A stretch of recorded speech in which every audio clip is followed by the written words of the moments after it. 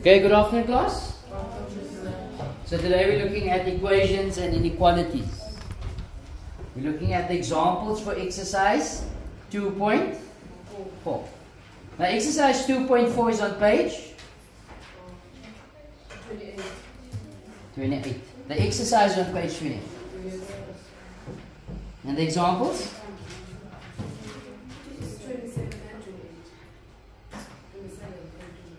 So this example is on page 27.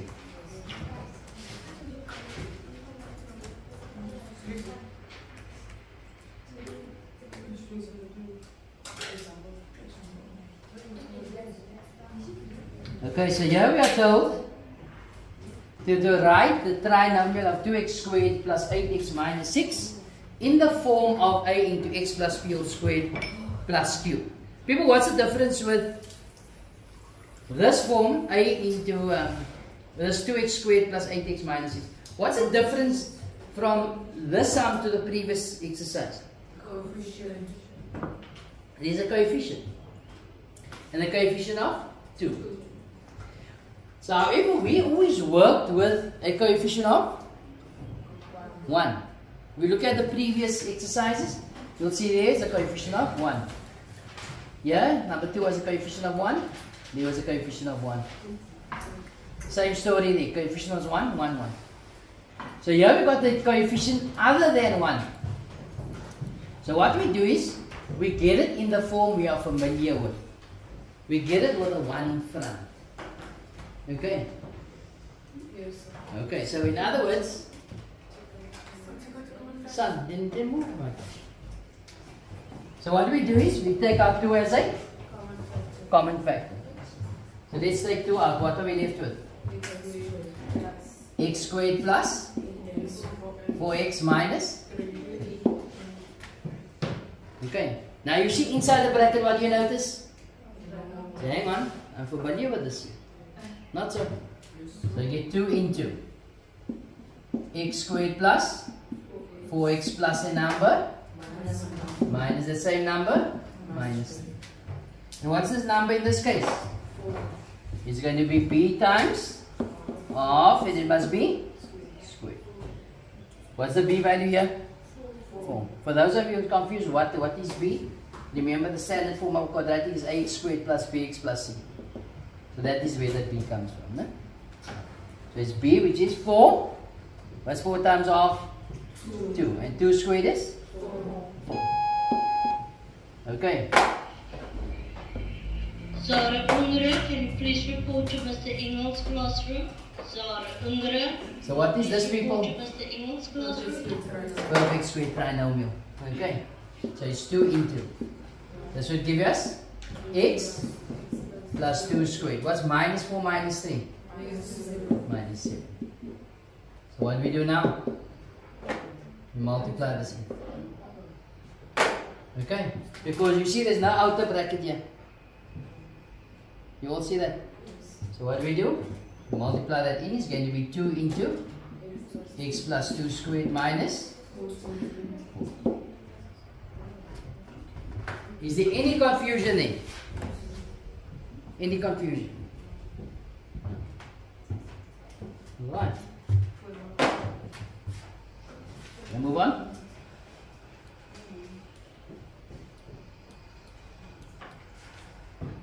Example 2. Example 2 is on page 27. Okay. And this is for exercise 2.4.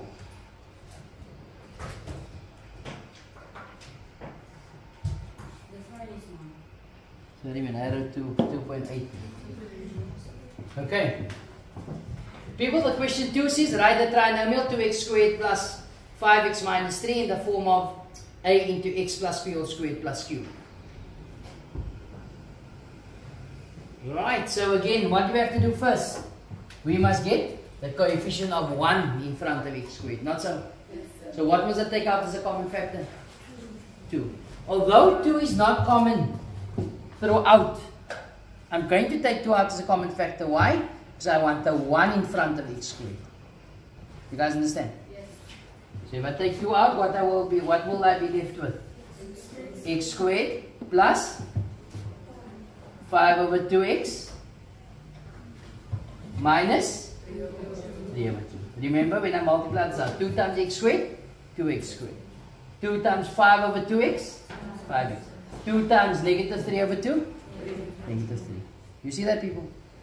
You say, okay, that is now what we used to working with, not so. So get x squared plus 5 over 2x plus a number minus the same number minus 3 over 2. What is the number in this case? It must be b times a half, and it must be squared. What's the b value? 5 over 2. So that's 5 over 2 times half. What's 5 over 2 times half? 5 over 4. And if I square that, what do I get? 25 over. So this again is what to us? Perfect square trinomial. Not so? So what do I say now? Got 2 open brackets. Open another bracket for the perfect square trinomial, which is x plus 5 over 4 squared. So now we saw that out. It's going to be 28. So it's going to be negative 49 over 16. That could be wrong. Let's check. It's negative 25 over 16 minus 3 over 2. Negative 49 over 16. Okay, you guys understand? Alright. Negative 49 over 16. So what do I do now? Multiply, get rid of the bracket, not so? If I multiply this in, what do I get? 2 into x plus 5 over 4 squared minus 49 over. Remember, I'm multiplying that negative 49 over 16 also by 2. I get negative 49 over 8. Okay. Is there any questions? No questions. Right, last one. Which is on page 28 probably, no? Example 3 is on page 28. What do you notice here now?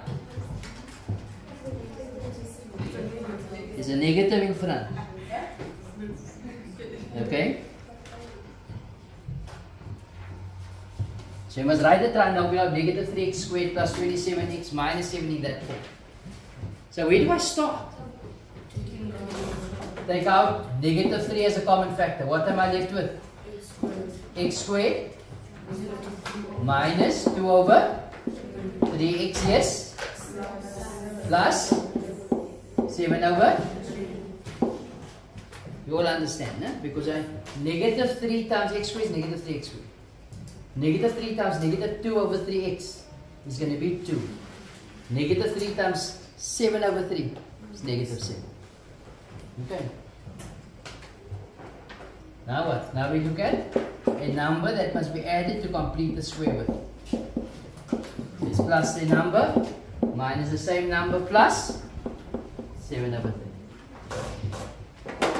What's the number in this case? It must be b times half, and it must be, what is b in this case? 2 over 3 times half. So this cancels, not so? Which gives an answer of 1 over 3 squared, or 1 over 9. We all agree with that? There's going to be 1 over 3 squared, which is 1 over 9.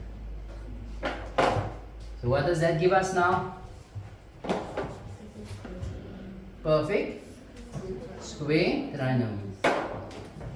So it's going to be negative 3 into the brackets x. Let's always take the sign of this middle term. Remember, that will always be positive. So it will be minus 1 over 3 squared. That's going to give you times 3 is 21. It's 20 over 3. The positive, no? But let's say we didn't know that. It's negative 1 over 9 plus 7 over 3. 20 over 9. Can you see that? So what do we do now? We multiply that in.